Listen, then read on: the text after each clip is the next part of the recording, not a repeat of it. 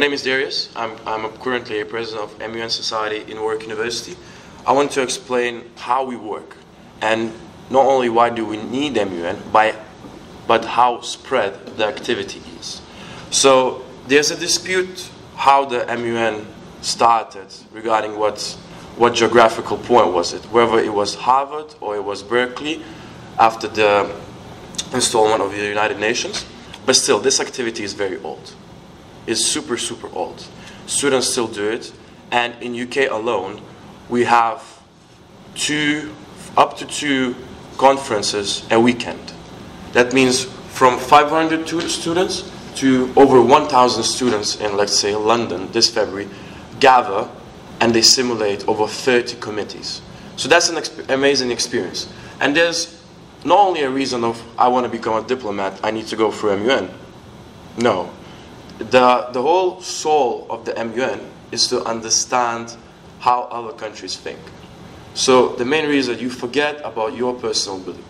If there's a simulation, if me personally, I understand Western ideas. I think that Germany's policy is great. But during the committee work, I actually represent North Korea, Russia, India, Thailand, Vietnam. I have to understand their point of view. So we must build a civil society that, first of all, understand the dialogue, the point of view of another person, the point of view of another country, and then we can proceed. So I believe this is the beautiful UN value that we try to install throughout these communities, throughout the society. And actually, I'm not going to go through the slides because they're basically pictures of UN sessions and stuff like that, and the laptop is there. So I'm just going to explain it all. Our society has around 300 members right now. So it's quite big, quite successful. It's very fun and interesting. And we have up to 10 people in the executive board. So now I'm going to give the floor to Training Officer Brian. Let's start with the basics then. In general, we're just going to keep it very simple today. There are many committees in the UN, but we like to focus on three. One's the General Assembly, the Economic and Social Council, and the Security Council. Today we're going to try doing the Security Council. That would be the executive branch of the UN. That's where people actually make decisions. They basically come to a decision and then they implement it. Every other committee would be like, okay, we found a problem, we found a solution to this problem, let's send it up to the Security Council. And then the SC itself then decides, okay, let's do this. So this is where we'll start talking about our procedures in UN, or what we do. First of all, we have a roll call usually, where we'll see which countries are here, well, how many people are here, and what countries they represent.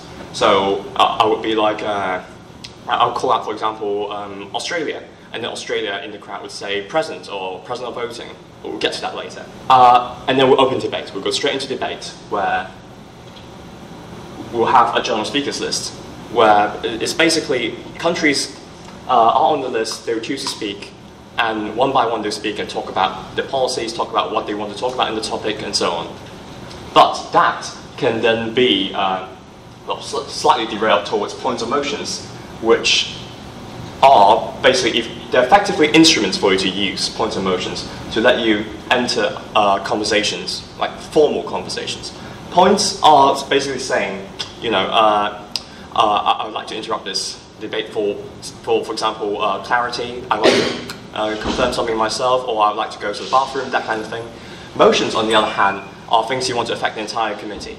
Motions are like, for example, I would like to enter a caucus, for example. That is, I would like to enter this particular session, this mini session in the conference itself, where we talk about one specific topic. And yeah, and then we can go back and forth throughout the entire thing. But sooner or later, we will reach, there we go, a draft resolution. That is the solution. That is, we'll be writing out a formal solution in full font, UN terms, all that. And then we'll vote on it. And if it passes majority, if there's more than 50% people in the session that says, okay, we agree with this, let's pass this, it passes, and everyone claps, and then job well done, and we go home. If not, well, no one claps, everyone's sad, we go back to the drawing board, basically, and see what we can do. So, okay, so let's go through the key terms first before we start. Chair, that would be the person sooner or later standing here. That would be me today, me and Darius.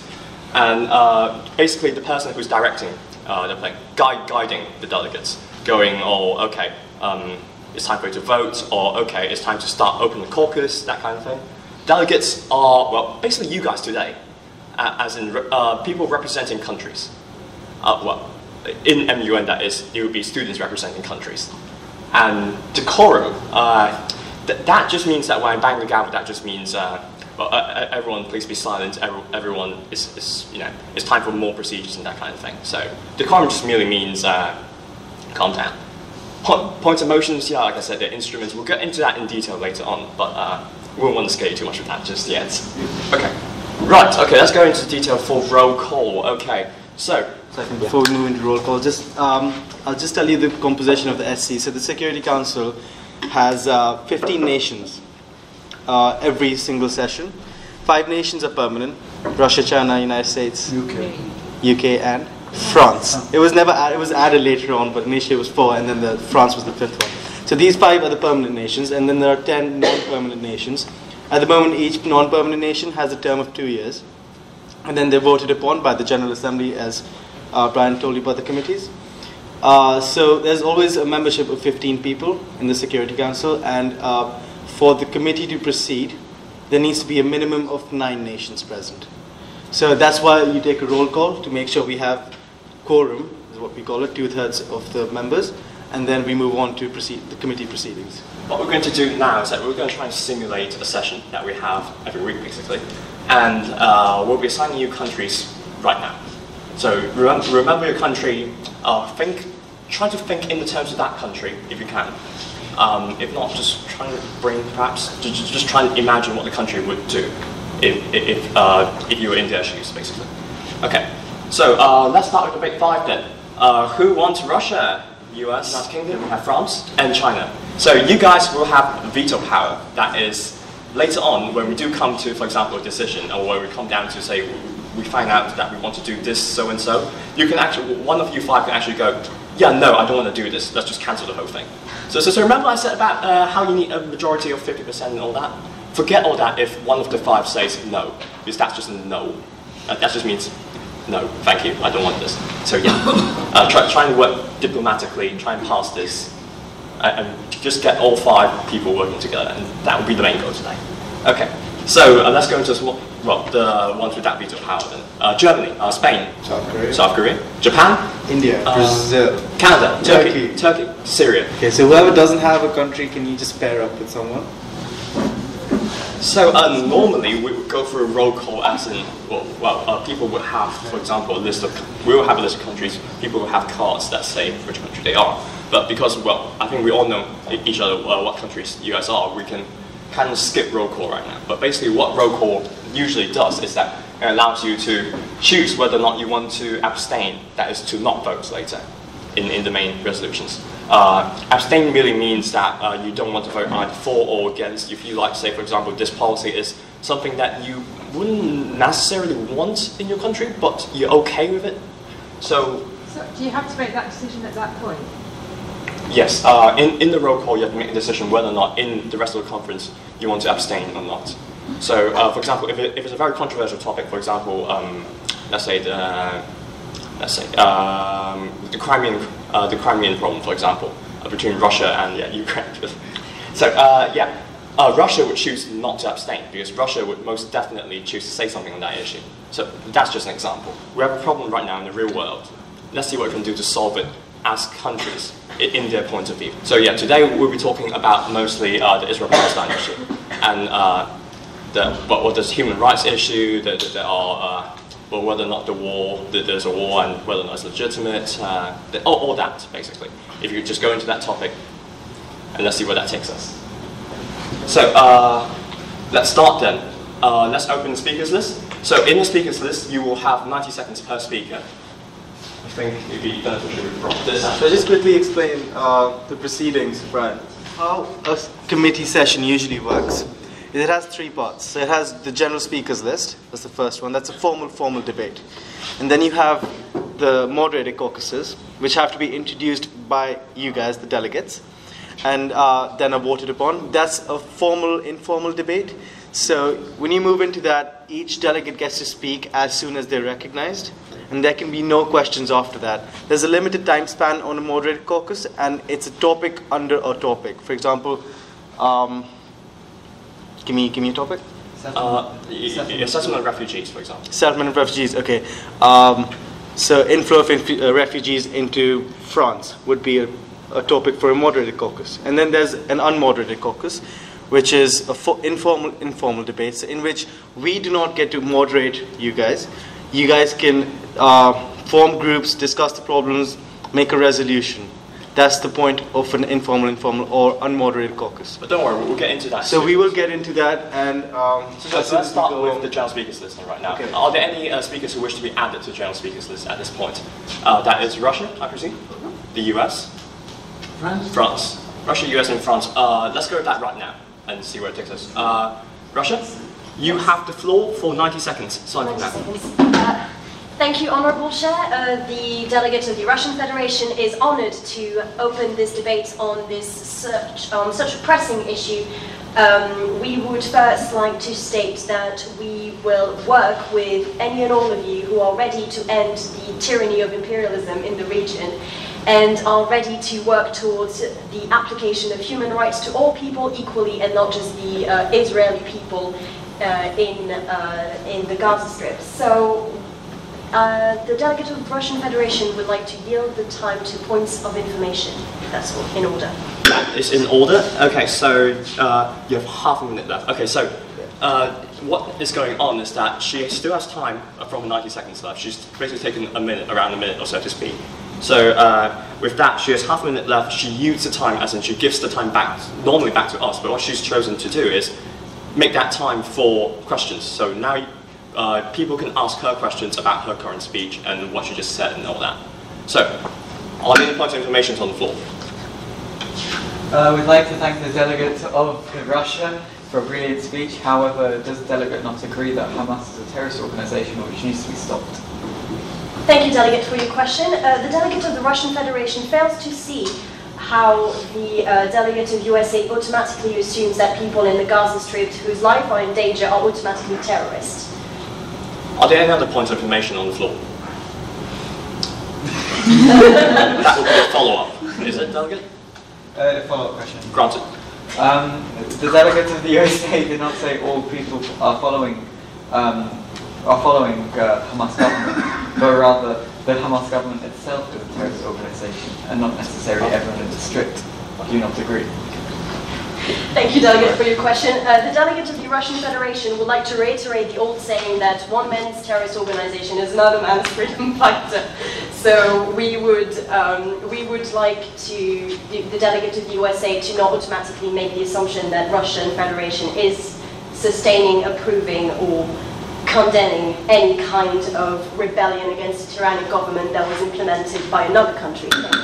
Any questions? I'm sorry. Oh, right. Yeah, do you guys have any questions about procedure so far and how it's going? Yeah. So in terms of the speakers list, although you may have 15 delegates who are part of the speakers list, not every state has to speak as part of the speakers list. They don't have to.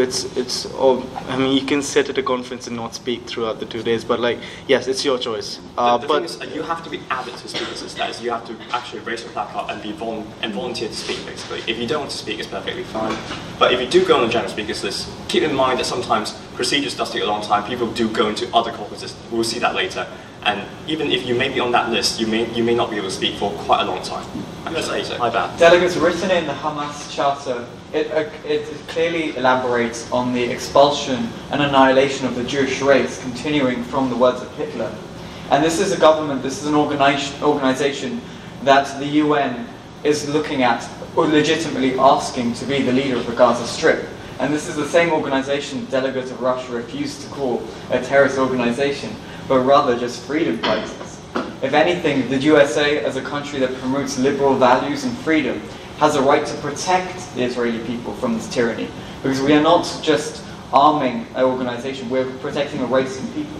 We're promoting values and democracy in a region where there's very little there. And this is something the USA, along with all their other natural allies, seeks to do in the future. And with that, this delegate opens themselves up to further questions. Point of order. Could the chair make a point Like, yeah, if you notice, explaining- she said point of order, which means basically, well, if we had accidentally got something wrong, for example, that would be a point where you can basically just go, yeah, I have something to say. So point of information, as you've seen just now, was questions. So point of order would be asking if the chair had gotten something wrong, that is, the chair forgot something. Point of parliamentary procedure means you want to clear up something. So you're not sure about this procedure, could the chair just clear it up? And finally, point of personal privilege would be, can I use the bathroom? Is the aircon too high? That kind of thing, the personal stuff. So yeah, point of order. Point of order. Could the chair specifically state the policy on directly addressing other delegates in a formal debate? That is in order. Right. So as you notice, between the US and Russia, they really start to have this little problem between the two of them. They have different views. So US doesn't go to Russia and say, well, Russia, directly and saying, well, you're wrong. He doesn't do that. Instead, what he does is he addresses the entire room. You cannot talk to delegates like this. What you have to do is make a speech about the topic itself, and then basically write the speech in a way that you kind of address what you want, say, for example, Russia wants to say. So yeah, always keep your speech tailored for the general audience, and never speak directly to a delegate. Right? Are there any points of motions on the floor? So that's when, so for example, it's the chair's discretion to ask if there are any points of motions on the floor. And this is the time when you can motion for a moderated caucus. Now a moderated caucus, as I said earlier, is an informal formal debate.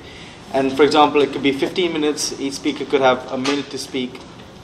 And the chair will recognize each speaker one after another. Just remember that for this particular caucus, you have to have a specific topic. You must give panels time and speakers time. There's no yielding time, so there's no questions and all that. And yeah, just say something like this. So, are there any points of motion on the floor? Delegates of USA? Motion for a 4-minute moderated caucus on the topic of settlement building in the West Bank. 4 minutes. How many speakers? Speaker time 30 seconds. 30 seconds. That is in order. And are there any other motions on the floor? Seeing as there are none, we shall now vote upon the delegate of USA's motion for 4-minute moderated caucus of speaker's time 30 seconds. Right. So to pass a moderated caucus, you need just half majority of the committee.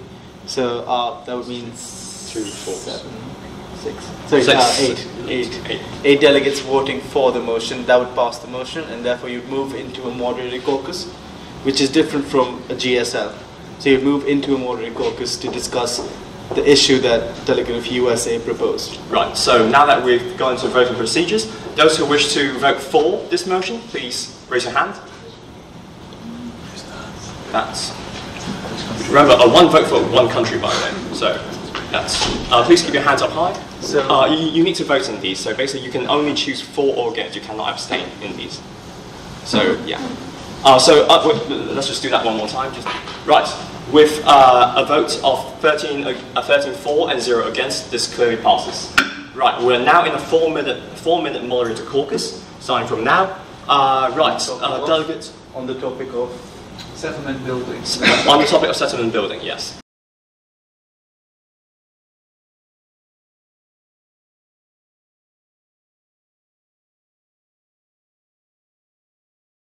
Impressed with the Obama administration and how they've handled the conflicts thus far, and we hope that in the future we'll continue in the same vein, and settlement building will be done legitimately by the Israeli government, and we feel that they do not intend for any illegal activity. Thank you, delegates. Right, are there any other speakers willing? Oh, the delegate of Canada. You have 30 seconds. The delegate for Canada would wish to argue that settlement should not be continued to be built within the West Bank before a peace between the two groups. Thank you, delegate. Right, so in a moderate caucus, your speeches don't necessarily have to last the entire time. So basically, you can do what he did and say for around 15 seconds or so, and then sit down. You don't have to use time to questions, you don't have to use time back to us. It's just a rolling thing. So the next speaker then. Are there any others? Delegates? Okay, delegates of Russia, it was. Yes. Thank you, Honourable Chair, for the floor. The delegate of Russia, underlining the what the delegate of Canada just said, would like to further question the legality on an international perspective of these settlements in the West Bank, and would strongly encourage all delegates here to thoroughly consider the option of working towards a framework which would prevent Israel from colonizing, for lack of a better word, a territory that is legally not his own. Thank you, Chair. Thank you, Delegate. Right, are there any other speakers willing to take the floor? Delegates of Turkey. Turkey wishes to express agreement with the members for Russia and Canada and express the statement that the illegal building of settlements in the West Bank by Israel is an act of Zionist aggression and it is a disruptive feature in peace settlements. Thank you.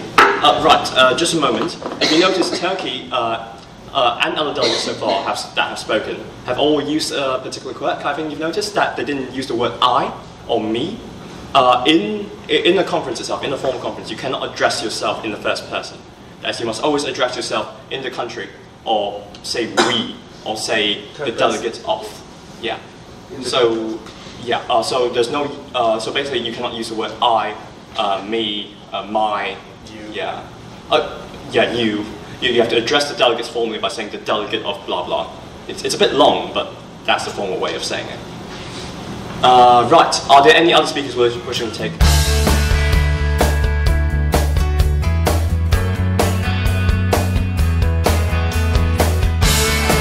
Right, with that, this moderate caucus has now elapsed. In other words, it's ended. We're now back to the general speakers list. Although we don't have to move back into the general. Yeah. There's also, so we don't need to go for the moderated caucus all the time, for example. Here below we have a moderated caucus. So there can be a motion to open and to go for a moderated caucus, which is basically, we have 10 minutes time, 5 minutes time, whatever we agree on, even 15 or 20. And people, because we obviously see that Russia is one side, United States on another side. So people who support their views, they go in blocks, and there's talk. They'll go to different groups, basically, yeah. And then they try to find a solution within their own group. When they're done with that particular group, they go to the other side and be like, let's try and reach a compromise. That's what normally happens. Because this is the main part. This is where the lobbying comes in. This is where approach opposition, talking about, hey, maybe we can figure something out. So, and this is where the diplomacy. Sorry, but this is where diplomacy.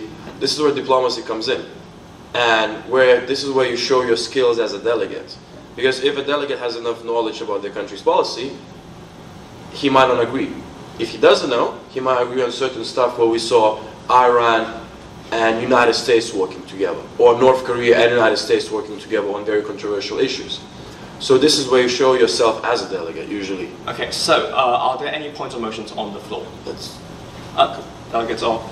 The delegate of the United Kingdom would like to raise a point of motion about migration around all of the different countries, around the West Bank, and would like to talk about how we can resolve where all of the migrants and refugees. Right, migration it is. How many minutes in total would you like to?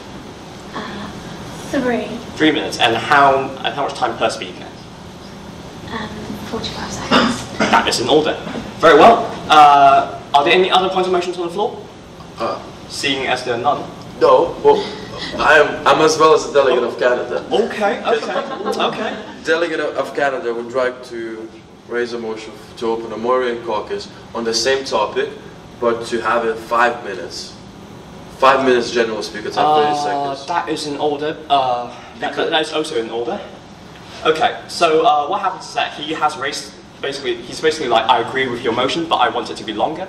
Yeah, because I feel, for example, that we need to debate it a bit more. About so what happens is that when someone else does it, we'll vote upon his suggestion, and if that suggestion passes, your motion basically passes anyway. So, okay, so we shall, are there any other points of motions on the floor? Seeing as there are none, we shall now move into voting procedures on the delegate of Canada? On delegate of Canada's motion of a 5-minute moderate caucus, 45 second speakers time. Okay, are there, right, those who wish to vote in favour of this motion, please raise your hand.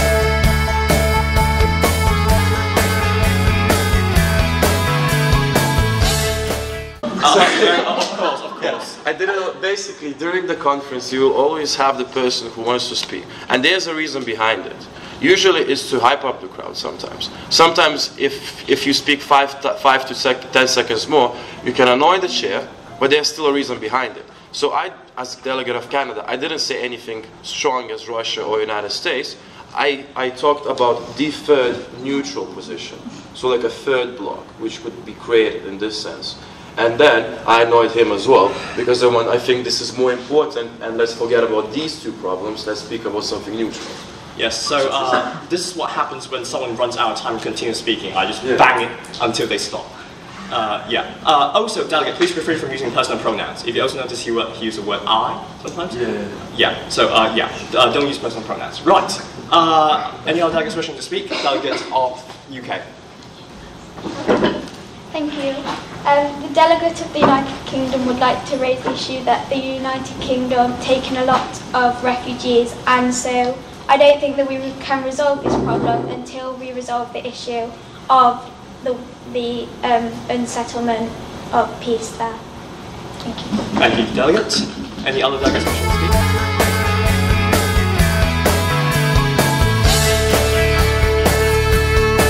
The delegate of the United Kingdom. Thank you, Chairman. The delegate of the United Kingdom would like to say that in the migration, the only way that this problem and issue can be sorted is if all countries help out as such and agree with each other to sort out the issues we have and how we can help these poor people in these situations live a happy life. As it's not all of these people are not all bad people. There are some of these people who actually are fleeing because they are can't live where they're living. They're not just here to get benefits. So we all need to help, because we need to stop wars and conflicts, because we want peace around the world and in all the countries. Thank you. That's just about right, actually. By the way, if you guys wish to sound your appreciation for speech, you guys actually notice it sometimes. They do this, a drum roll, kind of drum roll. Now, the chair doesn't necessarily like it, because it kind of disturbs. Who cares? Exactly, but who cares? Because basically, if you hear a good speech, yes. Tap on the chair. Yeah. Though sometimes the chair could get a bit miffed and be decorum, but but most of the time we'll let it pass. Okay, so are there any other speakers wishing to take the floor? Delegate of Turkey. Thank you, Chair. The delegate of Turkey wishes to express that there are multiple ways of dealing with the refugee crisis throughout all of Europe and not just in the West Bank, but especially express that one of the main issues and one of the main ways we can solve this issue is by disestablishing the cruel blockade on the West Bank by the Israeli government. Oh, no, you have 15 seconds left. Oh, okay. Very well, that's in order. Are there any other speakers? Delegate of Germany. Germany commends Turkey on his last speech, and we believe that the UK and other countries have made very liberal and idealistic speeches about peace and everyone working together. But let's not forget that the initial problem is Israel building settlements in the West Bank, destroying social tissue, acquiring resources, and then portraying the honest people of the West Bank as terrorists, as leeches of the society that they are actually seeking to destroy. Thank you, delegates. Delegates of the United States, was it? Yeah. We'd like to thank the delegate for his last speech. However, we'd just like to make a few corrections. Firstly, the Israeli government is in current talks with the delegates with the ambassadors from the West Bank, the Fatah organization. We do not believe that, Israel does not believe that these people are leeches and subhuman. No, Israel believes that all citizens are equal and everyone is equal under the law. And we do feel, therefore, it is unfair that they've been caricatured in this way. And the correction is that there is dialogue. The settlements are for the good for everyone who is living in Israel at the moment. And there's only a person. Thank you, delegates. Thank you, delegates. With that, the Monitoring Caucus is now elapsed. So, okay, now we're back to general speakers list, and the chair would now highly smile upon a 10-minute unmoderated caucus. But oh, by the way, when the chair says highly smile upon, it merely means the chair wishes for something, or the chair would like something to happen. It doesn't necessarily have to happen, but when the chair says something like that, it's more or less... Usually happens. Yeah, usually happens. Right, delegates of Russia. Surprisingly, the delegate of Russia would like to raise a motion for a moderated caucus of 10 minutes to discuss working paper. Oh, perfect, you read my mind.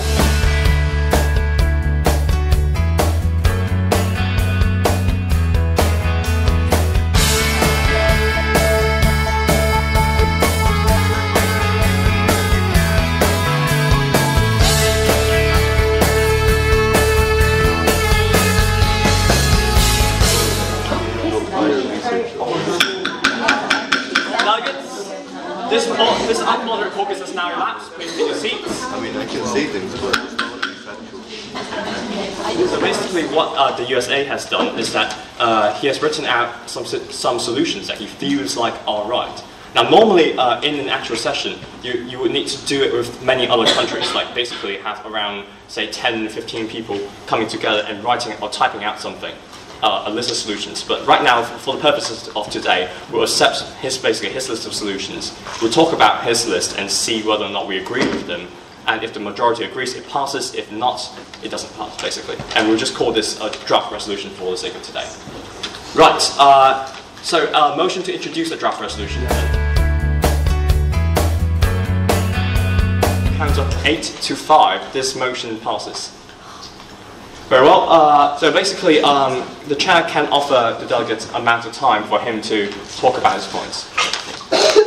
So a draft resolution is basically it's a document that states how we're going to solve a problem. It requires like formal language, and you need to abide by foreign policies firstly, and secondly international law. So that's the reason it's introduced. So for example, so USA gave it to the chair. We checked it, if it's all right according to international law and by the format, and then it's introduced. And that's the reason for the introduction of a draft resolution. So basically anyone can send something up to the chair and be, okay, this is my draft resolution, but we'll have to look at it and go, okay, is this according to format? Okay, your draft resolution has been accepted, and then they can raise a motion to introduce it.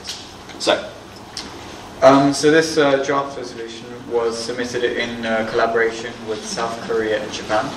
And so the first clause is calls for peace talks between Israel, Gaza Strip and the West Bank. The second clause is calls for reaffirmation of rights of migrants in the surrounding Arab countries that come from Israel. And the last one is the calls for the reaffirmation of the ceasefire between Israel, Gaza Strip and West Bank. Okay, thank you, delegates.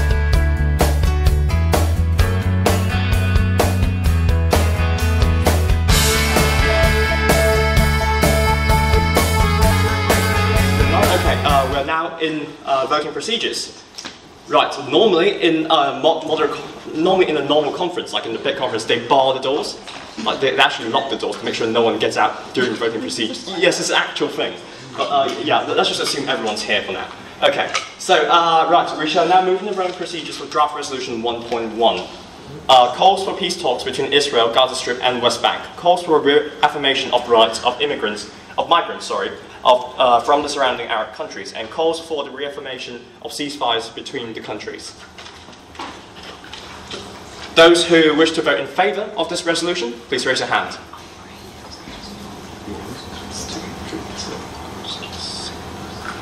Those against?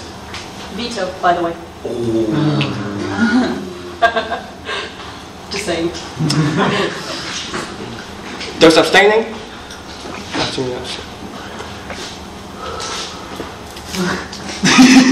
Sorry, not sorry. So for a resolution to pass in the Security Council, it needs the vote of the 5 permanent nations, that's China, USA, Russia, France, and... So if you notice, we actually had a majority. I think it was 9 people. I think 9 people voted for. So yeah. You need a 2/3 majority though. Yeah, so we actually had a majority, but Russia chose to veto because it was not in Russia's interest to pass this resolution. So basically, in the conference, your goal is to get everyone on board in the big five countries, to try to accommodate for everyone, or else Russia would do just that. And sometimes after 3 days, it happened after 3 days of intensive debating. After like, I don't know, one day is like around 10 hours of debates. One guy just stands up and be like... And vetoes it at the very last moment. Flips the table. And everything is just for waste. This sometimes happens as well, and this is probably the most realistic side of the United Nations. The most realistic thing. Yes. So are we done on the simulation? We are basically done. Finally, last but not least, since this resolution has not passed, no clapping is not in order then. Okay. So are there any? The chair will now highly smile upon closing the debate. Are there any points or motions on the floor? Delegates USA. Motion to close the debate. That is in order. Those who wish to vote in favour of closing the debate, please raise your hand. Those against? Thank you. Quick shout out to the delegation of the UK. Yeah.